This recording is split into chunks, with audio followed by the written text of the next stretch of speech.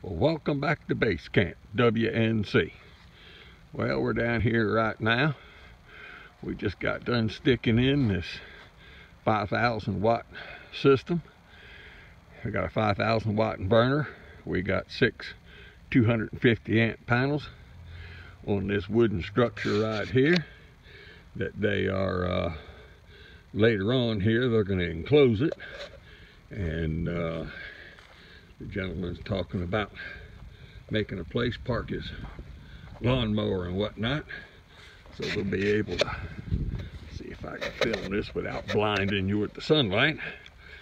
Enclose the bottom sides of it around here and park his lawnmower and his garden stuff in here.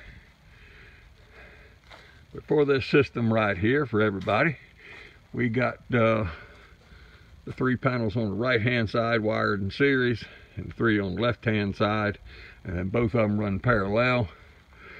And then of course, so that gives about 100 volts of service going in.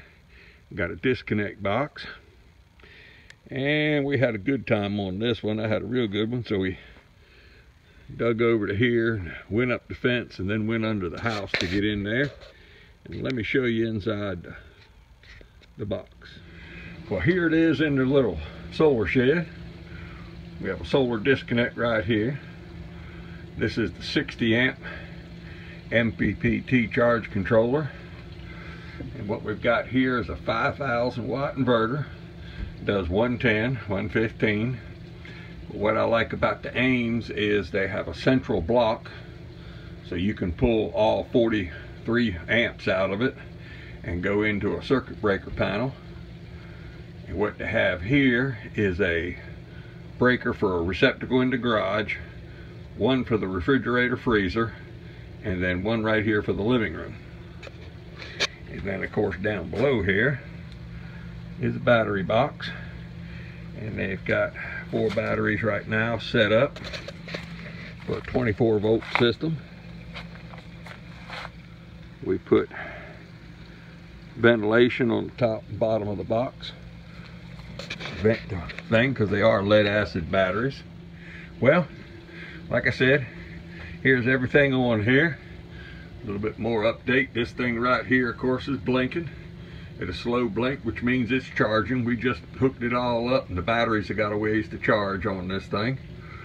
But the interface on this thing's like most of them. It kind of scrolls through. It's telling you right there it's got PV. It's going in the battery. It tells you on the PV side what all it's doing. Then it goes on to the battery side, tells you how much volts is in the battery, how much is going in, and how many amps, and then it goes over the load on it.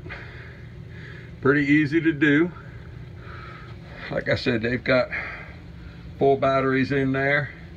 That's a 24 volt system, and they can go to 16 batteries in that box right there. Got a little bit more work to do here putting the man's shed back together for him, but and for everybody's interested, it's about $1 a watt. A little bit. This one's a little bit less than $1 a watt. So they got this system for less than $5,000. It's about 4,300 bucks, really. But if you're interested, give me a call, text me, email me, let me know about it. And as usual, thank you for watching. See you later.